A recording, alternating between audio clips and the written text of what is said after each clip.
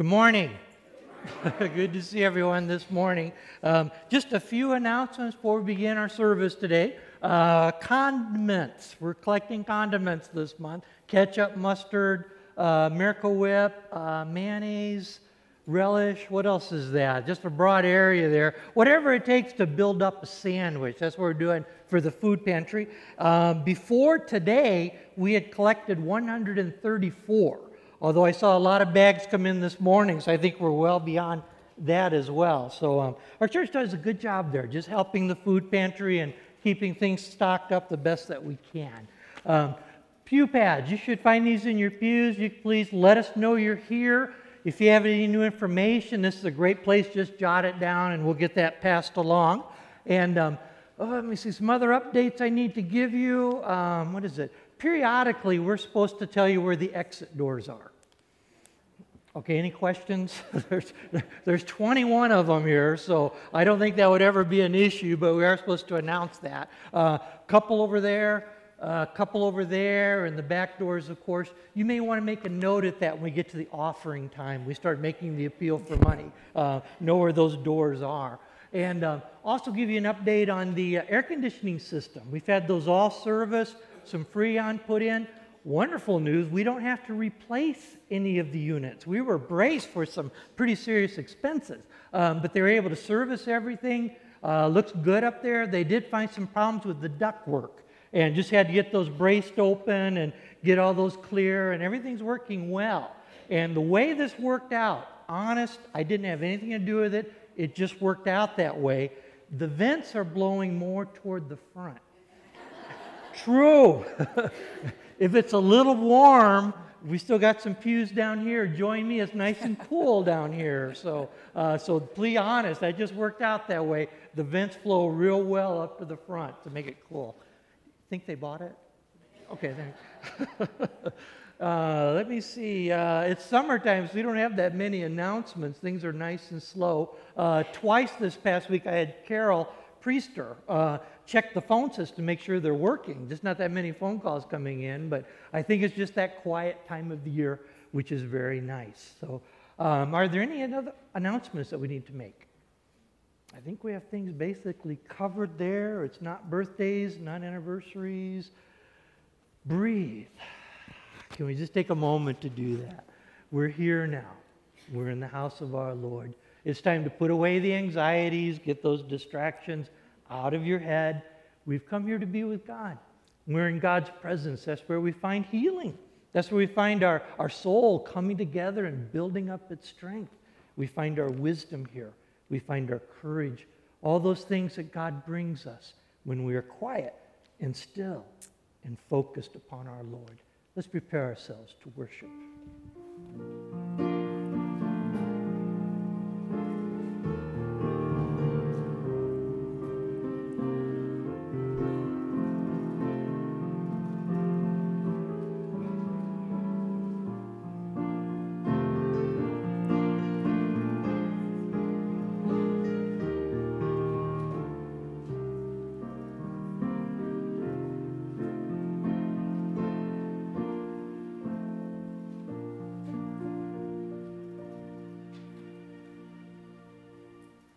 Good morning. I greet you in the name of our Lord Jesus Christ.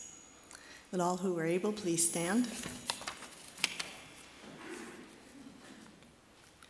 Holy Spirit, come like a mighty rushing wind and awaken us out of our complacency, our apathy, our difference. Disturb us, for we are too contented to let things go on as they are, and to let people go on not knowing you. Open the closed gates of our hearts and make us alive again. O Holy Spirit, create among us a mighty Christian revolution, and cast the fear of the unknown out of our lives. God has so richly blessed all of us, and I'd like to share my special blessing that happened 38 years ago today, without crying. God gave me my precious Julie, and she's the most wonderful daughter that any mother could ever hope to have. Please join me in our Lord's Prayer. Our Father, who art in heaven, hallowed be thy name. Thy kingdom come, thy will be done, on earth as it is in heaven. Give us this day our daily bread, and forgive us our debts, as we forgive our debtors. And lead us not to temptation, but deliver us from evil. For thine is the kingdom, and the power, and the glory forever. Amen. You may be Please. seated.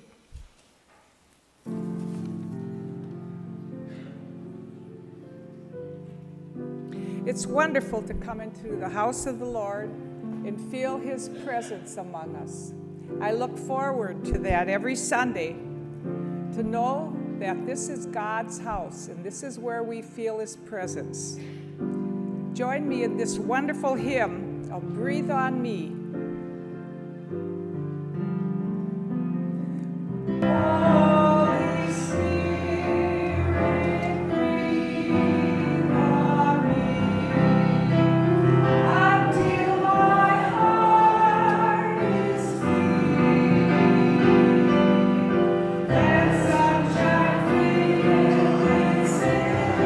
Most part, with heart of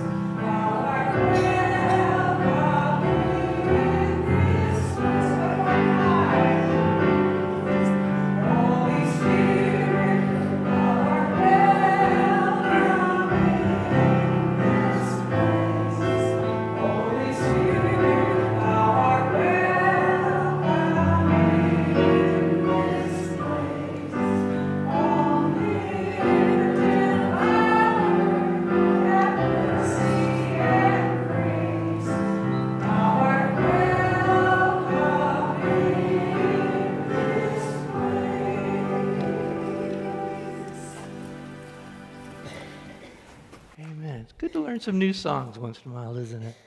Hey, there was quite a commotion this past Thursday. The Pines Nursing Home in Sussex, England, lost one of its residents. I don't know if you heard about that in the news. They spent the whole day looking, and they couldn't find him. Bernard Jordan just came up missing. And then later that night, after the police had been searching the entire area to see what might have happened, they received a phone call from a young vet. And he just called to let him know that Bernard was okay. And the people in the nursing home said, well, he's okay. Where is he? Well, he's down here in Ouistreham, France. What's he doing in France? And where's Ouistreham? And they said, it's in the region of Normandy. You see, we found out the rest of the story. Bernard Jordan, although he's 89 years old, he was a veteran there on D-Day. And he had left the nursing home that morning with all of his medals pinned to his chest with a jacket over it. I don't think it gets quite that cold in England in June. But anyway, nobody noticed. He went and found a bus and started off. I don't know if he realized there's the English Channel in between England and France, but he was going to get there anyway. Fortunately, a couple young vets saw him and tried to figure out what he was doing. And he explained. They said, we'll get you there, whatever it takes. They got him across the channel. He was ready on Friday morning, and he was there for the festivities. Nothing was going to stop him. He said if it killed him, so be it. Nothing was going to hold him back. Isn't that great, those kind of stories of determination? It's kind of a hero heart to have that kind of courage and just say, I'm going to do it, whatever it takes. He has such a memory that presents such a love in his heart, such a devotion. Nothing to hold him back. I think we as Christians, if we understood how important what Christ has done there upon the cross, something far greater than D-Day, if you will, but fought for our sins, fought for our salvation, and he won. And every Sunday we come together to partake of communion. It's that celebration. And we think in our heart that victory is won. Jesus did it. He faced those odds and beat the power of death that we might have everlasting life. And I'm here to celebrate it. And nothing's going to keep me away. I'm going to be here to let our Lord know how precious it is what he has done for us. We're here in the house of God to celebrate, to appreciate what a wonderful victory has been won on our behalf. And we celebrate this in communion, these emblems that represent the body and blood of our Lord Jesus Christ. Our communion hymn is Surely the Presence of the Lord is in this place. As we sing this song, we'll be singing it through twice. Let us prepare ourselves for communion with Jesus.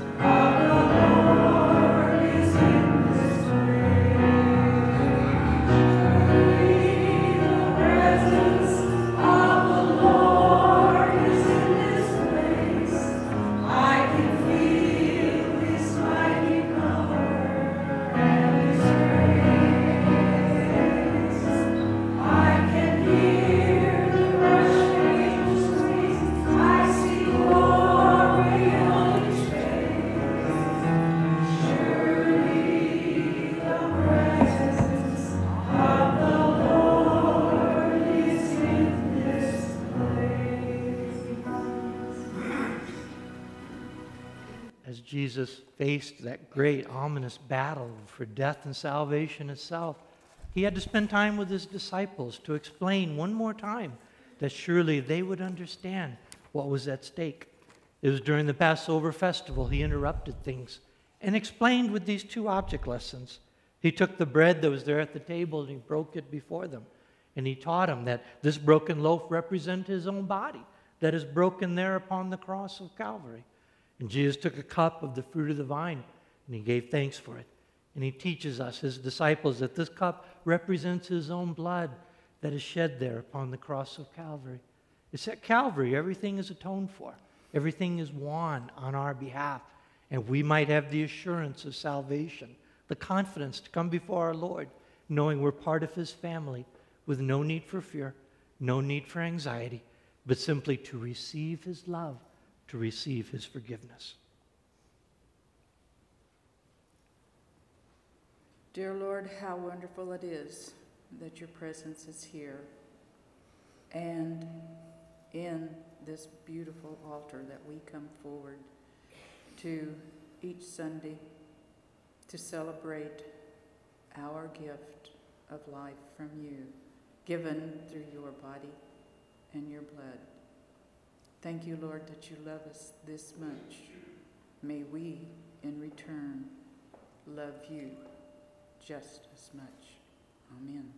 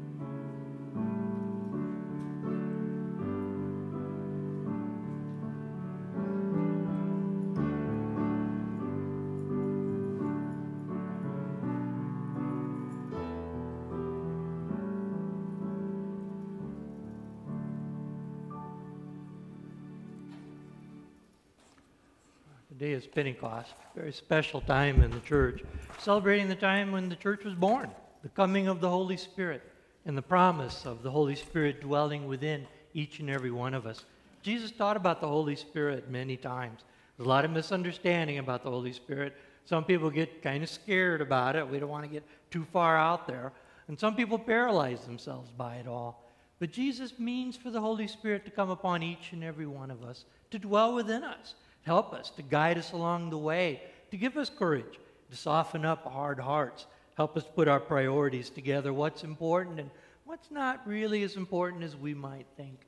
And our time of our offering is one of those times we realize, well, this is important. This is something that matters for God's kingdom. When I bring my offering, it is done so to honor our Lord God. As we collect our offering this morning, let it be with hearts that are full of courage and desire to serve our Lord God.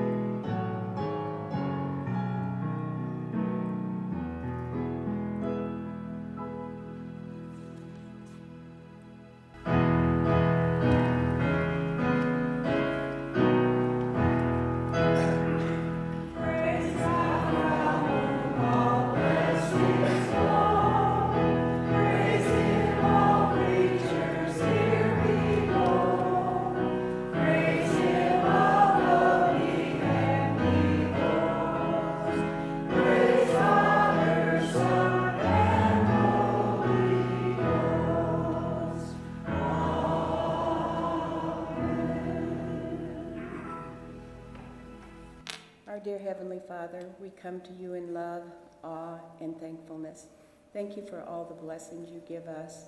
We pray that we can dedicate these gifts to you and that they may be used to further your kingdom here on earth. Please bless the gifts as well as the givers.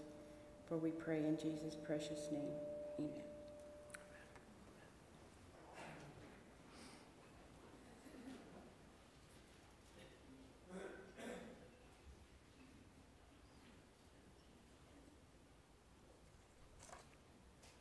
Time of prayer, just to update you on a few of our prayer concerns. Mary Lou Phillips, been active in our church for quite a few years. She passed away this week, so we're very saddened by her parting. We don't have any details yet on when a memorial service might be, but we'll get that news out as soon as we can. Some of our other prayer needs we have, Art and Sheila Smith, their house is in need of prayer. Art's sister, Phyllis, is going to have her aorta replaced. This sounds really drastic, doesn't it? But medical technology, God bless them for all that. But I want to pray for Phyllis as she goes down for that surgery tomorrow. They're planning on doing that. And also for Sheila Smith. We've been praying for Sheila. She's had a second development. There was the issue about her heart that was just out of order and wasn't in sync, I guess the easiest way to explain that. She said every time she would swallow, her heart would act up, and it just produced a very unnerving feeling. So we need to pray for Sheila Smith on that. But in the process, she had an issue with her eye. And again, a lot of technical things. Let me just say that she ended up having to be face down around the clock for 5 days. Isn't that it, Art? And so you can get up for 10 minutes every hour and walk about, but just tough. That is very hard. Can you imagine that? Having to be face down constantly. And things are going well so far. There's 2 gas bubbles left to help the retina to stay in place and such. But anyway, you need to pray for Sheila Smith, and she may need more. And if that's the case, then she'd have to be perfectly still for 10 days, right? Yeah, so there's a lot of stillness there. If she was a monk, that would be ideal, where they're used to just being still before God all the time. But that can be tough. So we need to remember Sheila Smith in our prayers. And I know there's a lot of other prayer concerns we have. And this is a time just talk to God. Just open up our heart and feel that assurance that we come before our Lord as His children. No need for fear, but just have conversation, just to share our hearts with our Lord.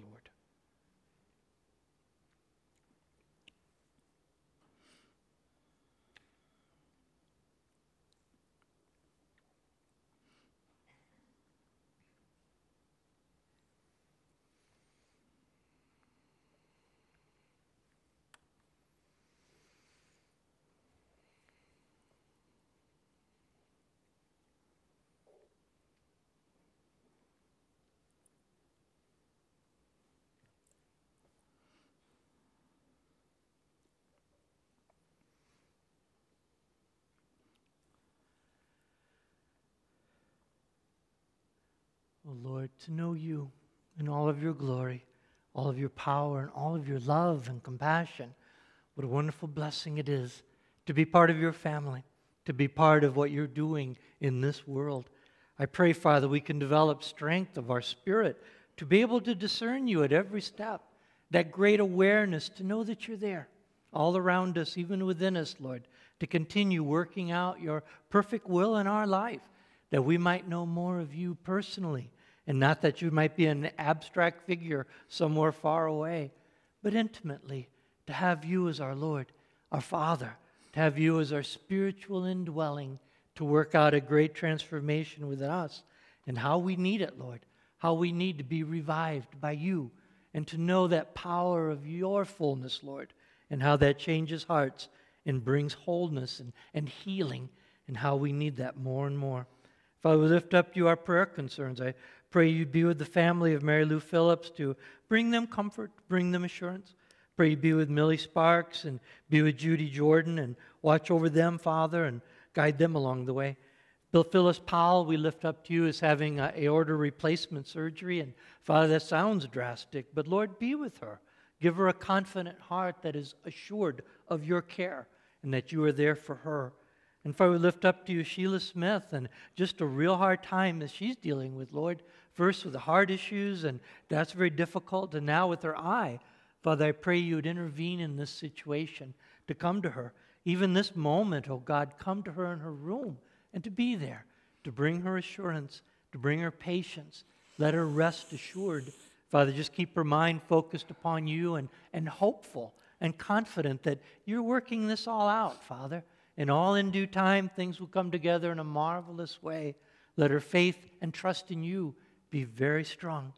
Father, in all things, we long to see you more, to learn about trust, to learn about believing, and to follow you with courage, no matter where that leading may take us.